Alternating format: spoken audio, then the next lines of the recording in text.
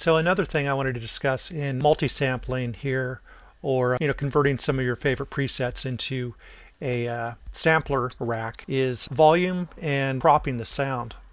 So basically with volume, it's just obvious that sometimes you'll notice that the wave is a little bit small, meaning that it's a lower volume, and you're going to want to bring it up. And you can bring it up like so in here. But my recommendation to save time is to hit Command A. Then when all these are highlighted, you could go ahead and raise all these at the same time.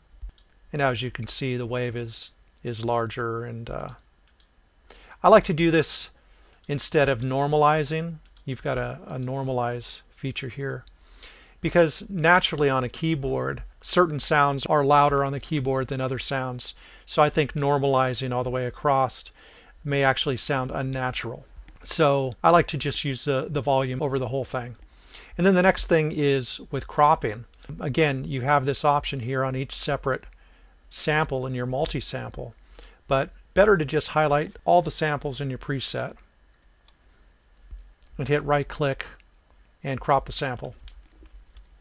Now what this is going to do is it's going to shorten each of the samples, so it's only going to keep what you're using in each of the samples.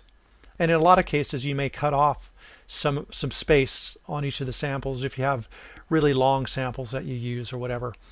So this will save you hard drive space, and it'll also save you from CPU usage as well. So I highly recommend that you crop the samples, but do them all at the same time. It's just going to save you a lot of time.